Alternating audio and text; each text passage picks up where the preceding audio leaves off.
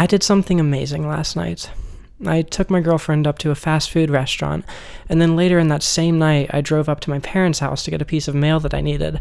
And then I stopped at a gas station to get some late-night snacks for my friends and I. And I even talked to the clerk at the gas station about a JoJo's tabletop campaign that I've been planning with everybody since I overheard him talking to another customer about anime. I came home to resounding congratulations from everybody in my life, and I went to bed with this immense sense of pride and just a fire in my belly that I carried up to the moment that I wrote these words. By the end of this video, I think you'll understand why this was such an amazing accomplishment for me. Here's your content warning, though. If you get empathetically nauseous from hearing people describe their experiences with drugs or roller coasters or anything like that, you might want to skip to this time code. I'm about to describe the worst thing that's ever happened to me. The moment that's had a bigger influence on my life than anything I've experienced in my 26 years. Bigger than transitioning, bigger than finding love or a new family, bigger than anything. While I'm speaking candidly, I'd also just like to say that no, this is not the video that's going to be cutting into me deeper than anything I've ever made before that I teased in the last video. You'll know when that one starts. So, about 8 years ago, I was playing Grand Theft Auto 4, and suddenly I felt a little bit nauseous, and I was just sweating like a pig. I went outside to breathe in some of that cold winter air, and I decided to head to bed early that night. Of course, I needed a shower first on account of all the sweating. As the water in the shower warmed up and the bathroom started filling with steam, I collapsed to the floor. I hadn't passed out, but I was just extremely dizzy. My vision was spinning in a way that, ironically, I can only visually compare with the GTA 4 drunk camera. I'll shrink it down here so that you don't have to get sick too. It was comparable to the way that your vision spins when you're just blackout drunk and you're right about to cross the threshold into not remembering anything else that happens for the night.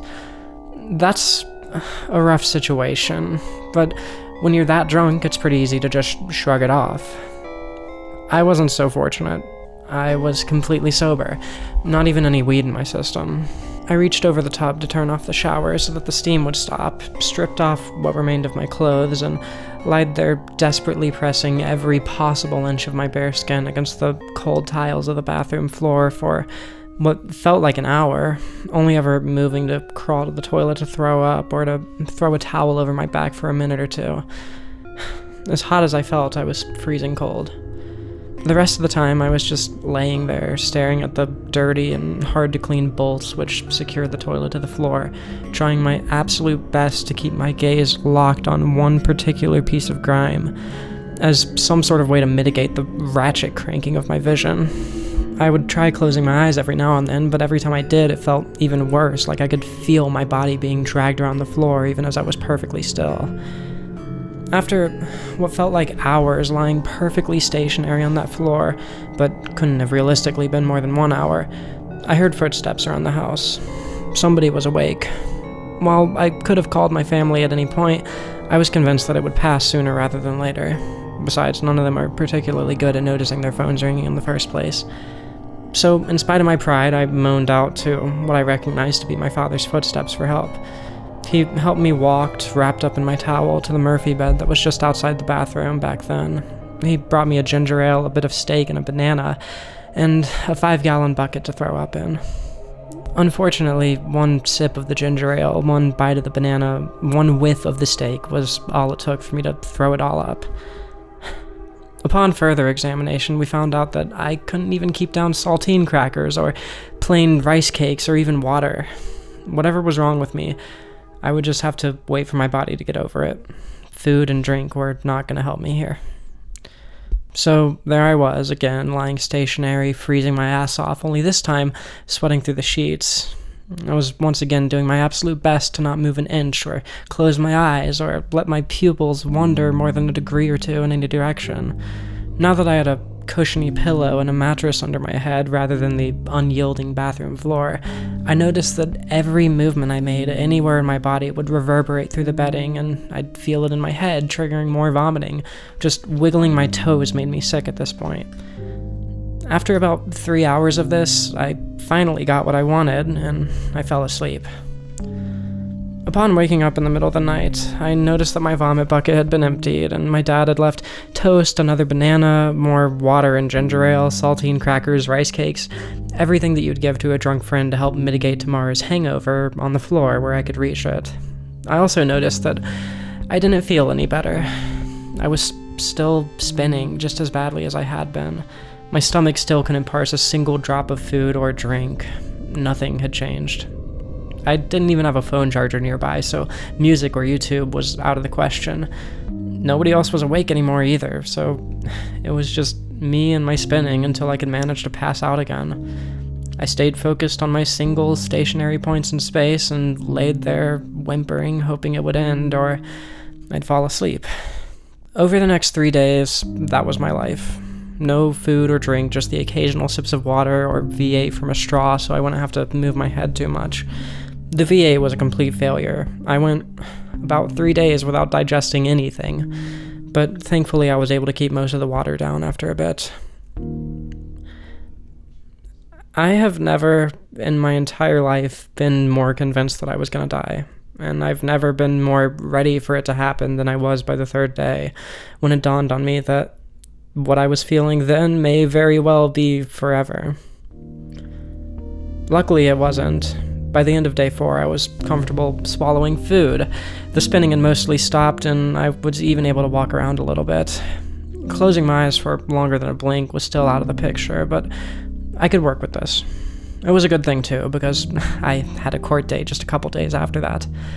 The court date went fine. I only threw up once on the drive over, and after a week or two, I was pretty much back to my old self. Thank God that was just an isolated incident. It was easily the worst 3.5 days of my life. Then it happened again, and again, and again, and again. Sometimes it would happen while I was driving, and I'd just have to pull over and get a ride from somebody. Other times it would happen while I was in the grocery store, and I'd just have to abandon my shopping cart and hobble to the car as quickly as I could so that I could strip down and lay in the back seat with the AC on in the parking lot. One time it happened at 3 a.m., about 3 hours from my family in one direction and 3 hours from my home in the other direction, with nobody but my sister drunk and sleeping in the back seat in a state where her license was suspended. I wound up laying on a field on the side of the road for a little bit until she sobered up enough that she could get us across state lines, so she could drive us home slightly more legally. It even happened once when I was on a date with this cute girl. It kinda ruined the mood. Luckily, none of these vertigo attacks, as my family had taken to calling them, lasted as long as that first one, but each time it happened, it would take about 2 weeks or so for me to feel like I was more or less back to my old self again. Luckily, I was employed by my dad at the time, and I was living at home, or else I definitely would have lost my job and probably been made homeless by the whole situation. This wasn't really a point in my life where I had a ton of friends that I could have couch surfed with. Of course, we went to tons of different doctors, neurologists, ear, nose, and throat doctors, GPs, all totally affordable back in those days, but none of them had any idea what was wrong with me. We tried all sorts of home remedies, exercises, special smoothies and supplements and teas, but none of them made a dent in my symptoms. For a time, I was taking so much Dramamine every day that the sweet old lady at my nearest gas station always ordered, like, about 5 times what a normal convenience store would stock, just for me. Eventually, though, the Dramamine stopped working too, just as all the other things did. I was, by all affordable accounts, a medical mystery. A couple years of living with the fact that I essentially had a live neurological grenade under any seat that I sat down in took their toll on me. My vertigo had developed to a point that no matter how long an interval there was between attacks, be it months or years, I never really recovered like I did before. Back in the day, it was just a day or two of suffering, 2 weeks of weariness and discomfort and vomiting sometimes, and then I'm good. For the last 6 years or so, though, it's just been this constant background radiation of dizziness. Actual spinning is extremely rare, and I haven't gotten a full-blown vertigo attack since I transitioned about 4 years ago, but I always feel lightheaded. I always feel like I'm going to pass out at any moment. I always feel too hot. I always feel like the first morning I woke up after those horrible 3.5 days of spinning. I'm glad I'm not spinning, but I should probably be careful walking on any hard surfaces because I could drop at any moment. When I'm driving and I need to look around for cars or obstacles or even just check my side view mirror, I have to lethargically pan my head in whichever direction it needs to go. Because quickly turning my head just to get a feel for my environment is the fastest way to just incapacitate me for 45 minutes or so. Nowadays, as my symptoms get better and worse with the changes in the wind, I'm stuck trying to figure out if this whole thing is just PTSD from the genuine horror of all those vertigo attacks over the first couple years, or if there's something that some drug could fix, but that none of the doctors have ever thought to try. I'll be honest, most of the time I feel like Chuck McGill. I don't even know if this thing is real or not, but it controls my whole life. It colors everything I do. I have to get my roommates to get groceries for me. Most of the time, they have to take my girlfriend to and from her work for me, at least until she gets her car working again. Hell, in the summer, like right now, when it's so boiling hot all the time, I can hardly even clean up after myself. I feel like a useless, disgusting slob because lately about a third of my waking hours, literally all I can do is lay down on the phone, talk to people, and look at my phone. Just sitting upright to work on my computer or play a board game or just drive to the convenience store to get a treat for us is totally out of the question for me. Like I said, my symptoms tend to fluctuate in severity for a bit. Well, for the past 2 months or so, some symptoms have been so bad that I've had to miss family birthdays, important conversations with my found family, even sex, because just sitting upright was more than I could manage. As a matter of fact, we've got a dog bed in the living room just for me, because sitting upright just isn't really in the cards for me about 80% of the time. I was in a similar state for a few months after I moved out for the first time. I had another full-blown vertigo attack, and all I was able to do for about a month was lay in bed and occasionally drive to the grocery store, where I would have to have them deliver the groceries to my car. I even wound up getting a Switch, my first console purchase in years, to help me cope with being stuck in bed all day. I'd been off of cigarettes for about 3 months at the time, but when I saw that even quitting them couldn't save me from my vertigo, I was so depressed that I unfortunately wound up falling back into the habit. You know, the most frustrating thing about all of this is that I really can't explain what it feels like beyond just being lightheaded, and that dramatically undersells the severity of it all. Luckily, my roommates understand that whatever this thing is, I'm not just being lazy when I say that I'll do my chores once the sun goes down, or that I need someone to get me a drink from the fridge. Y'all might remember at the end of my first video about my transition, I made a big show of actually being able to drive up to Greenville in South Carolina, and how that was a huge accomplishment for me. This is why. And that was an accomplishment that I since haven't been able to replicate. Not even close. Well, thank God I'm a YouTuber. I can't think of a single job where I want to get fired after just a day or two. At least none where I would have to leave home every day, or couldn't just tap out for an hour or two whenever I needed.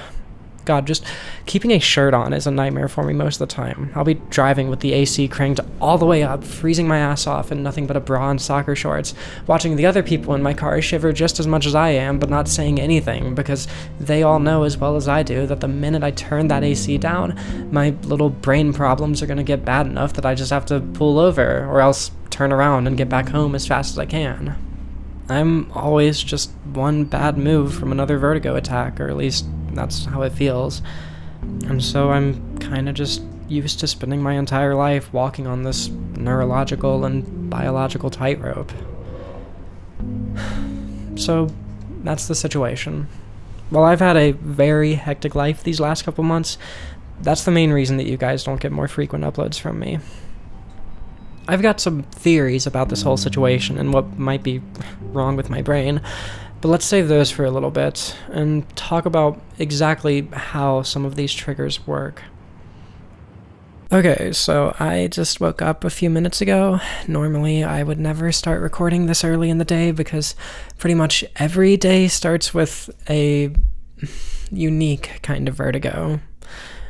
I'm not exactly lightheaded, it's more, well, my head feels light. All my head movements feel snappy and responsive.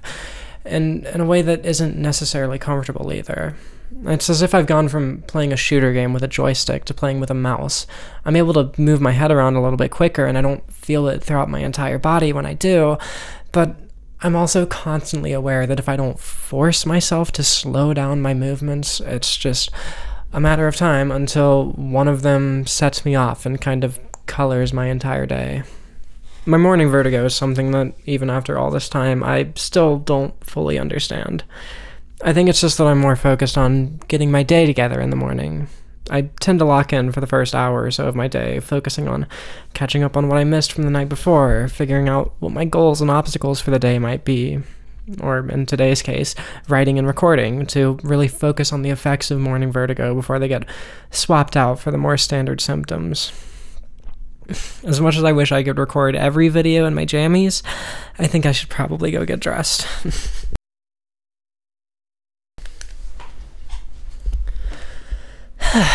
So, throughout the day, the heat is easily my biggest trigger. Seriously, I was considering making this entire video about climate change just so that I could then focus on how this endless stream of hottest summers in recorded history kind of serves as a major existential threat to me, more than it does even for most people. If it gets much hotter than this, I'm gonna have no choice but to move further up north and leave this land that I love so much behind. Of course, with the first 5 pages of Project 2025 marking me a criminal on 3 different accounts, I might have to move up north soon anyways, but that's neither here nor there. As I said, a lot of my time is spent with fans or AC on full blast, and I'm just freezing my ass off, but of course, anything less than that might cause more vertigo, and that's worse than being cold. I also just need fresh air as often as possible. Even in the worst rainstorms, driving with my windows rolled up just does not happen. As somebody who passionately fetishizes my car stereo, it really sucks to have so much of the depth of the audio blown right out of the window, but that's just how it has to be for me. I'd say that my next biggest trigger is feeling like I'm stuck somewhere. This is the one that makes a lot of those real-life things really difficult for me. I can't really eat at restaurants most of the time. We just have to get takeout and go park the car somewhere pretty, or walk our food down to a quiet little alleyway downtown to eat it. Putting me in situations where I have to just sit at a table and wait for the food, then eat it all, then wait for the check. And if I have to just bail out to my car and lay down for half an hour, I really can't. It just messes me up. I get super scared, and it makes it so difficult for me to not just hyperfixate on my symptoms. Plus, the head movement of actually chewing on food tends to be pretty rough on me when combined with the excitement, quote-unquote, of driving a car, so it's just a rough situation in general. This whole don't want to feel trapped thing also makes doctor's appointments a real nightmare. So much of it is just waiting. Same with red lights or busy drive-thrus that don't have an easy escape route for my car. I don't even drive on the interstate anymore because being stuck in bumper-to-bumper traffic on a hot day is just about the worst possible scenario for me. It kind of plays into my claustrophobia, really, which then plays back into my vertigo, and the whole thing starts to spiral. Grocery shopping sucks because I just have to keep pushing and moving until I have everything I need, and I can't leave until I do, or else the whole trip is wasted. Same with family gatherings. I feel so awful when I finally make some time to see my biological family, only to show up, get a 1,000-yard stare for about 20 minutes, and then just have to saran wrap the dinner that they lovingly cooked for me and take it home. Getting my oil changed or waiting in line at the DMV or the bank or anything like that is super difficult too. I genuinely don't know what I'm going to do when it's time to get my new license renewed, but something tells me I'm going to be riding dirty for a few months once it expires. Pretty much any situation where I can't be back at home, laying down in my bed within 30 minutes is just not something that's compatible with me. Needless to say, I'm never going to be seeing any of my long-distance friends unless they come to me first. Luckily, I've never had much interest in vacationing or seeing the world, but God, I really cannot express how much I miss camping and hiking. For a lot of my teenage years, those were the things that I lived for, and I just can't do them anymore. Next up, there's the overstimulating side of it. This is the trigger that makes the people around me feel the most guilty, unfortunately. A lot of talking or loud music or even just head pats that are a little bit too rough can all send me into my laying down with a 1,000-yard stare for 20 minutes state. Fortunately, I don't really have issues with confrontation or talking to strangers or anything like that. I can handle the serious or casual conversations when they do come up, but anytime I'm in a group of more than, say, 6 people, I'm just cooked. Fairs, parties, visiting friends at work, going to the flea market, Walmart. These things are pretty damn hard, if not outright impossible for me. As a matter of fact, let me read you a text I sent to my girlfriend a few weeks ago. Man, it felt like it was close as fuck, but I managed to get most of the stuff I needed from Walmart on my own. Although I panicked and just grabbed a random bottle of Kids Bubble Bath instead of my normal bath salts. But whatever, I'll take it. Worst of all for this category, though, is that I've lost concerts. Live music was such a huge part of my life for basically my whole life. My first guitar has been signed by tons of local musicians that I adore and still listen to all the time over a decade later. When I was younger, I'd go to music festivals with my family, and there'd be a few nights when I'd hang out with the band and all the other people bold enough to do so behind the stage and just jam with them for a little bit with my guitar. Not to mention the open mic nights, or all the time I'd spend busking for tips downtown when I was younger. All of that is just lost to me, except... well, there was this one night last year that meant the world to me. One that I don't think I'm ever going to forget. My girlfriend and I had an apartment that was within walking distance of downtown, and sitting on the porch that night, we could hear music coming from a street about 12 or so blocks away. My vertigo wasn't too bad that night, so we decided to check out what was going on. Turns out that, for whatever reason, there was this great big bluegrass concert in the middle of the street with a stadium that they constructed. We snuck in from behind one of the businesses and sat on top of this little brick wall where we had an amazing view of the band, but nobody was likely to see us, and asked why we didn't have a wristband. Bluegrass is a type of music that I'm really into on the right type of day, but this wasn't really the dirty, grimy, hard-hitting kind of bluegrass that I like. Truth be told, it was probably more accurately described as safe, clean, corporate country music, but it didn't matter to me. That was the first time I'd seen a band play music live in about 7 years, and being curled up in some hidden little spot wrapped up in my girlfriend's arms, it was just perfect. Never in a million years would I go out of my way to see a band like that before my vertigo, but that night, I was in heaven. See, that's just the thing, really. I've lost a lot to this disease, or syndrome, or whatever you want to call it. Truth be told, I probably just had a particularly bad heat stroke all those years ago, and everything since then is brain damage. But the fact that no doctor has been able to give me a concrete diagnosis makes me feel like such an imposter sometimes.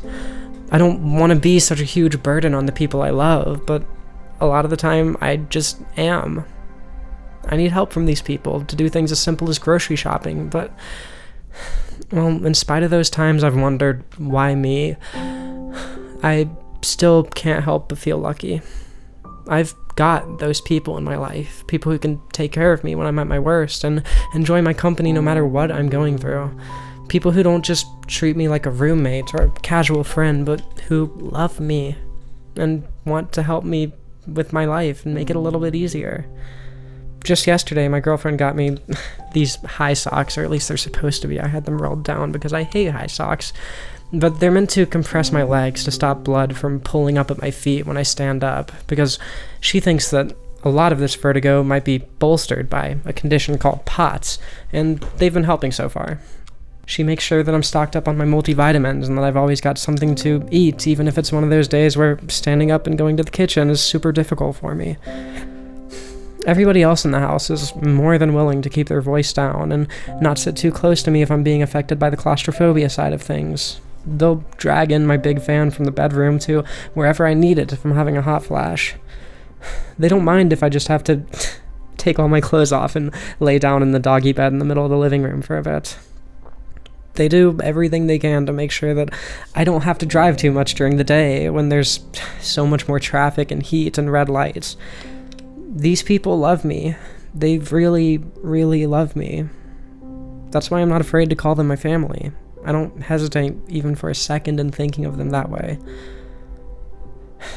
So, that's why it's such a huge accomplishment for me to drive to a fast food restaurant with my girl, and then to go to my parents' house to get mail, and then to make small talk with a gas station clerk on the way home a couple of nights ago. That's why all my videos take so much longer than they should to make. That's why I spend so much of my life petrified with fear.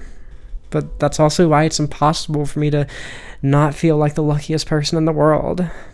The love and the support that I feel from the people in my life could carry me through 1,000 vertigo attacks and feeling invincible the whole time, because I'm a firm believer that no matter what you're going through, if you've got food, shelter, and most of all friends, your life is going well.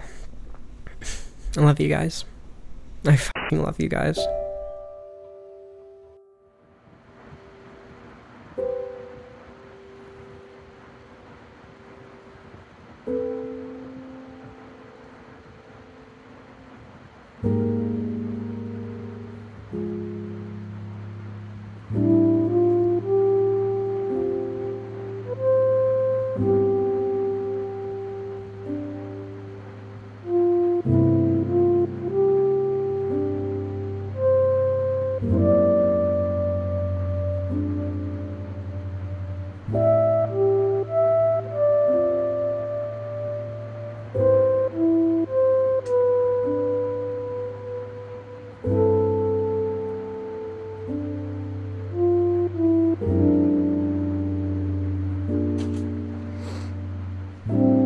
Stay there for just a sec, don't turn it off. I can't think of any f***ing ideas for this outro, so I'm just filming this.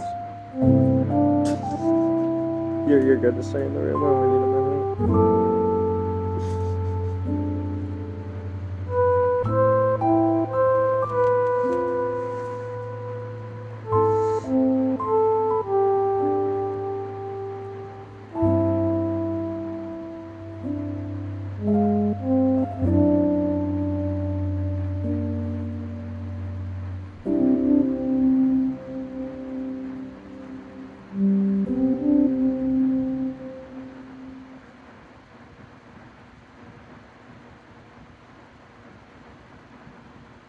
Okay, so I have to film this outside because my girlfriend is sleeping and I don't want to wake her up. I'm gonna give my normal patron read, but I also want to give a little bit of an update. You know how last video I said that sometimes if I sit on a project for long enough, there are developments in whatever subject I was talking about. That kind of happened this time, although it happened a little bit too late for any of this to make it into the main video. But directly after I quit work on the bulk of the video, all that was left to do was the outro. I spent several days trying to come up with a good one, but all I could really come up with was just shooting the footage of the fan, which is kind of lame, I'll admit. But a couple days after that, I unfortunately had to pick up one of my friends from work. It was really tough, as usual, but on our way home, suddenly I just started kind of feeling fine, or at least feeling like I used to feel whenever I drove. You know, not before my vertigo, but how I felt a couple months ago. Which means I was basically comfortable driving. In fact, back in the day, driving was like the thing I did to make my vertigo better, and it was only recently that it's gotten to be so incredibly unbearable that just picking up a friend from work is difficult for me. Oh wow, this is already going on for a while. Point is, it's been about 9 road trips, maybe, some days, some at night, where I felt basically fine. There were no major incidents on the road. Obviously, I still have my vertigo. I was stuck laying on this very couch for like an hour and a half last night because I tried playing Kane and Lynch 2, which, if you are familiar with it, you'll know has a lot of camera shake, and it just messed me up. So yeah, things are getting a little bit better for me in terms of what all I was talking about in this video today. Again, obviously my symptoms are still there, but if I can just have those symptoms but be able to drive, I will not feel anywhere near as trapped at this place as I have been feeling. So that's my little update. Sorry that this one took longer than...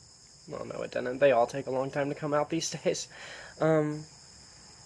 But With that said, I would like to go ahead and verbally thank the patrons, especially those who are donating $10 or more monthly, such as, going to be reading it on a Steam Deck this time, River Moon, Marcy, Neo Lunaticus, Chase Cares, Olive, Juniper, Agatha Sorceress, Rogue Planet, Lovely Lila, Huntakar, Catalina Cadre, Vivian Ling, Clever Bacon, I Eat Teeth, Orange Remake, Allison Dodd, Cinema Critic, Edelsis, Bree, Masina, Stephanie Starfire, Scott Edwards, Pumpkin, David Broll, Alex, Issa, One-Eyed Wiley, Maddie Doman, Metamaniac, All Hail Eris, Ave Lunam, DJ Jax, Babylon Broken, The Narcissist Cookbook, Yarrow 12, Asiobatoon, Spooky Ina, Guybrush, Mcoy, Lake, Eva Knight, Mr. Cococo, Gwen T, Shay Theus, Nomad Delilah Jester, Bjorb, Lily Leones, Neris, Fia, Sean Hamilton, Haunted Mystic, Charlotte, Rio, Laura M, Femboy Fishing, Atheist, Sylvain Pascoe, Joannis, Arda Aurelia, Vega Nelson, Demise, Mia Maple, Nicole, George Rosenbaum, Neurofilter, The Coom Slayer, Summer Celine Guard at Midnight, I'm about to sneeze, Big Time Jim, Darius Fazier, Almost Dead Again, Gab, David Kaiser, Erica, Cortisol, Kay, Boya, and CeeLo. I'm going to turn my fan back on because it's too fucking hot out here. I guess that's pretty much all I have to say, though. We kind of figured out that there's a chance my vertigo is linked to humidity, because this entire time I've been driving... You know what? I'm too lightheaded to get into this right now. Have a good day. I'm gonna go edit this and pass out. Y'all take it easy.